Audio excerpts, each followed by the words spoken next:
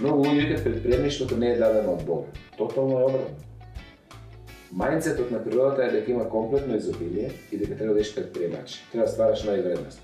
Земете една јаболкница. Од водата, од минералите, од сите состојки од земјата ги собира и ствара нова вредност, јаболка. Тоа е предприемништво. Од суровините и репроматеријалите кои што ние ги имаме на располагање, треба да створиме нова вредност кои што луѓето сами ќе дојдат, ќе ја побарат и ги бидат благодарни за тоа што сме ја понудили. Јаболкницата не го прави тоа за пари. Јаболкницата тоа го прави заради размена на енергија. Во јаболкото што има? Семе. Јаболкницата дава нова вредност на луѓето и на животните околу неја, за потоа тие да го пренесат семето на тој квалитет понатаму. Се е размена. Предприемништвото е таа размена. Размена на идеи, на репроматеријали, на суровини. А не е грабни што можеш да грабнеш. Затоа што тој мајндсет ствара мајндсет на недостиг, на сиромаштија. Ако грабнам, јас верувам дека нема. И тоа верување го всадувам и на моите деца, на моите ученици. И во верување дека нема, не ми е целта да створам, туку да земам. Затоа треба комплетно предприемништвото да се отргне од класичниот систем на образование. А дека тоа е така, ајде да видиме што покажал социјалниот доказ. Стив Џобс, Цукербергер, Бил Гейтс, да не ги набројам, Ричард Бренсон, сите најуспешни предприемачи на планетата, Доналд Трамп, се луѓе кои што не биле во конвенционалниот систем на образование. Не им бил всаден во мајндсетот, менталитетот на недостиг и на немаштија, менталитетот на конзумент, кој што треба да работи за друг.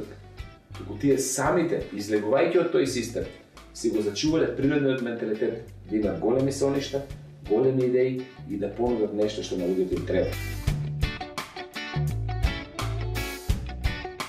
Едноставно, како во секоја професија, не само во менеджмент професијата, во секоја професија, ако сакате да бидете врвен професионалец, успешен, мора да сте отворени да учите од другите професионалци.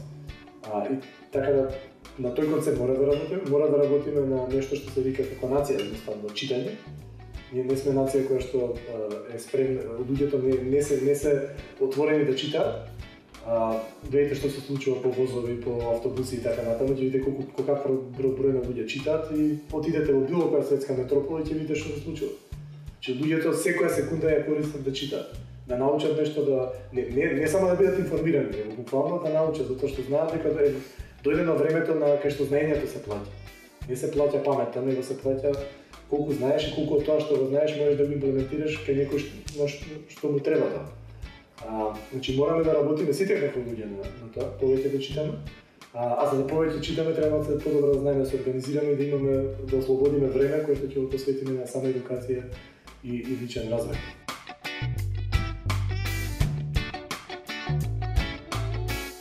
Дефинитивно мојот став, нашиот став на Македонија експорт е дека треба да се охрабруваат тие луѓе и дека треба да започнат собствен бизнис, но со голема доза на предпазливост, заради тоа што многу се важни голем број на аспекти во успешноста на еден бизнис почеток и понатака успешност во тој бизнис.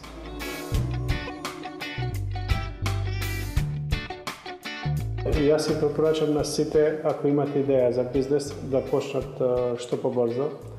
Се додека тие помислува за работа, губат време.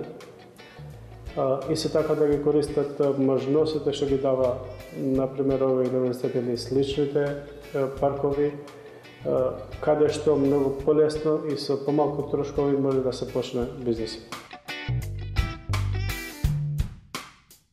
Многу теоретичари се занимавали со тоа која е тајната всушност, каде е суштината на предприемништвото и рекле дека суштината на предприемништвото, јас се слагам со нив, дека во спремноста да се преземе ризик.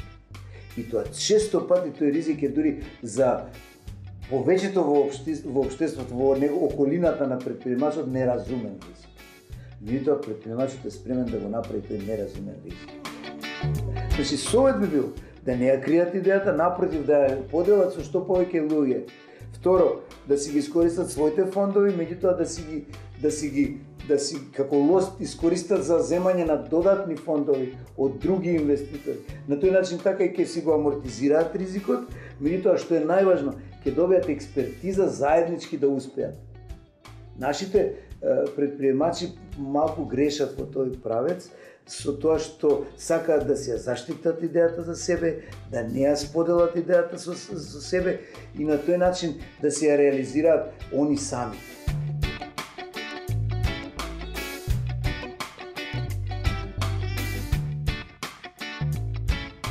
И да барат помош, да не се срамат да побарат помош од другите, бидејќи ти можеш цела година сам да ја развиваш идејата и после кога имаш финален продукт да го покажеш на други, да не им се допаѓа. Така да морат првин да го истражат маркетот, да ја споделат идејата, да добиват фидбек, дали е добра, што треба да сменат.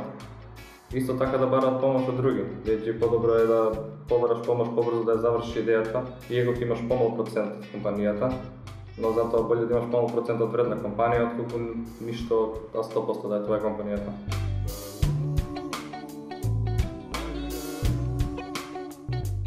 Мислам дека најдобриот совет што можам да го дадам за сите македонци предприемачи е буквално работата. Многу лесно можеме да влеземе во она комфорт зона каде што ќе имаме некоја стабилна работа со релативно стабилна плата, што 9 до 5 и понатаму едноставно го пуштаме мозокот на пасење. Меѓутоа имам голема среќа што претпоставам дека јас сум еден од нив и имам среќа што многу луѓе такви запознавам што после пет сакаат да направат нешто, што сакаат да направат нешто свое, дали е тоа почнување од нешто да си го зготват својот оброк или да напишат некој блог пост или да напишат некој размислување или да анализираат ситуација. Јас тоа што правам е седнам на компјутер и размислувам што можам следно да искодирам. И ќе се зачудите ако вашиот производ го пласирате јавно и дури тоа да не е финално, дури тоа да не е брусен диамант или дури да не е брусено нешто, ќе се зачудите колку луѓе ќе ви пишат и ќе сакаат да ви дадат совет, а дел од нив ќе сакаат и да работат со вас. И мислам дека тоа е нешто што може да го дадам како совет. Буквално се што правите, се што размислувате, споделувајте го колку што е можно почесто. Прашање на време е кога ќе најдете истомисленици, прашање на време, дури некогаш е среќа кога со тие истомисленици ќе може да се соберете во заеднички тим и да направите нешто убаво, нешто што не би можеле да го направите сами. Еден од важните начини е младите луѓе да почнат да се вмрежуваат во Македонија со луѓе кои што размислуваат на ист начин или барем на сличен начин. Значи најдобро е да ги таа идеја што имате да ја споделите со другите. Значи помина на времето каде што луѓето се плашеа, па добро ако ја кажа мојата идеја, па некој ќе ми ја украде или слично.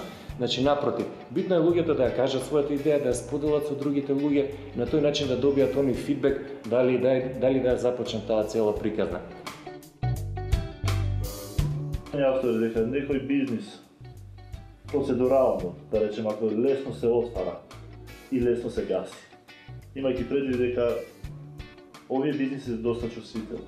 Конкуренцијата е таму. Во сите земји 99% спаѓаат во оваа категорија, мали и средни предпријатија. И доколку тие се содружуваат со така голема конкуренција, значи можат доколку не воведат некоја иновација и лесно да пропаѓа. Пошто особено ако збориме за Македонија, иновациите се сведуваат на таа група што ние ги нарекуваме ново за мене и за моите потрошувачи, но не и со некој да речеме поширок опсег, таа иновативно да се прифати од надвор од земјата или подобро да кажеме надвор од градот во кој делува тој мал бизнес.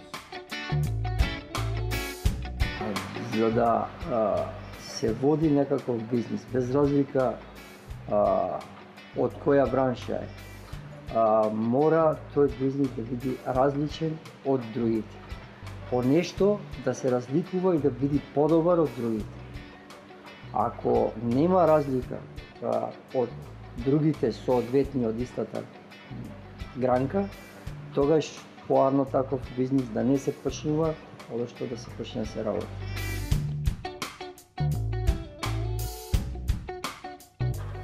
Јас би сакала да апострофирам еден факт кој што се покажа во сите развиени земји дека е кој го почитувал, профитирал. a to je дека не може никој да направи сам се најдобро, а менеджирањето со една компанија бара различни аспекти на знаење или на активности. Затоа е потребно секогаш, кога можеме да набавиме помош во било кој облик, од делот на логистика, од делот на развој на компанијата, да се подприме на поддршката која што ја даваат компаниите кои што се стручни во делот на советништво, на консалтинг, на техничка поддршка. Државната работа си има свои предности, значи нема многу замарање, меѓутоа платата е 400-500 евра, поготоа кога сте на позиција. Додека ако сте предпримач, тогаш имате можност да живеете бедно или да бидете милионер. И сега повеќе кажувам приказката за милионер, па ќе видиме колку дека се отличат, ќе видиме. Морам да кажем на младите дека клуч за успех е да сте упорни. Значи, упорноста е клуч за да се биде добар предпримач. Не сме да се откажувате, има препратки, има ризици, меѓутоа бидете упорни и ќе успеете. Сигурно.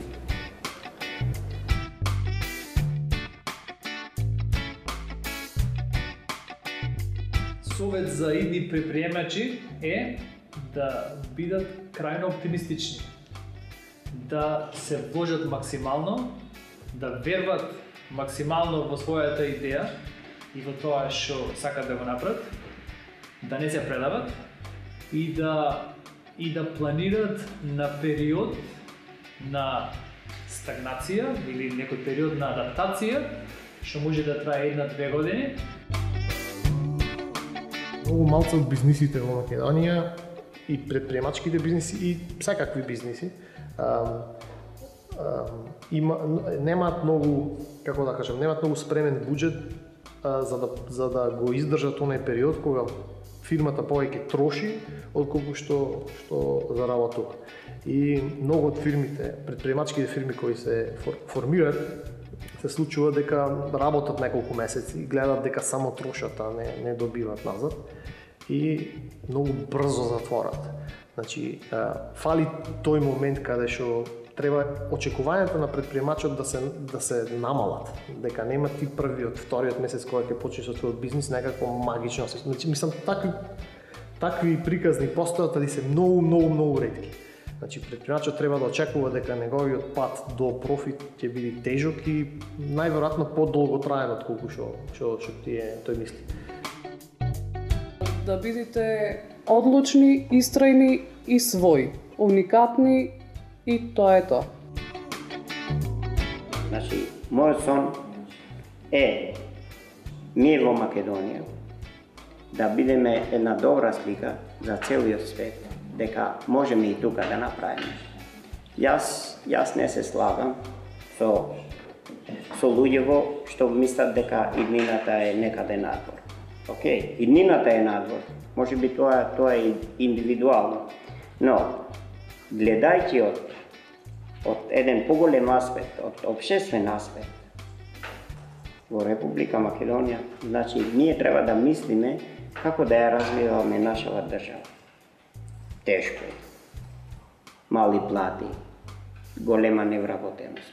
Но, на крај, сите ние треба да работиме за да го подигнеме нашата свест.